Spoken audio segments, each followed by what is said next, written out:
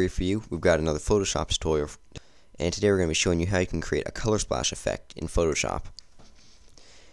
And so a color splash effect is what you're seeing right here. You've got just one part of the image that is in color and the rest of it's all black and white.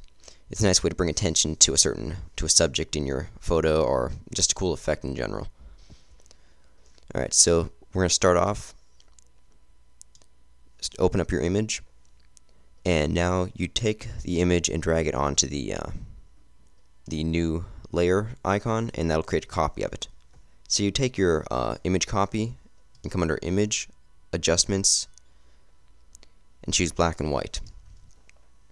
And we'll just go ahead and leave it at its default settings. And so now what you have is you've got the black and white image above your color image. So you go ahead and take the eraser tool and start moving that around, and you can see that it's a nice simple way to get the color splash effect.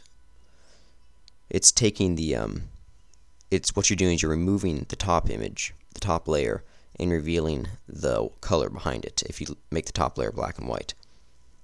And so this is just a nice simple way to make a nice effect for a lot of photographs, and it keeps you from having to go onto the Mac App Store and spend a couple dollars for a program like iSplash. There's nothing wrong with that, but if you've got Photoshop already, you can save a few bucks and just make the effect in Photoshop real nice and simple.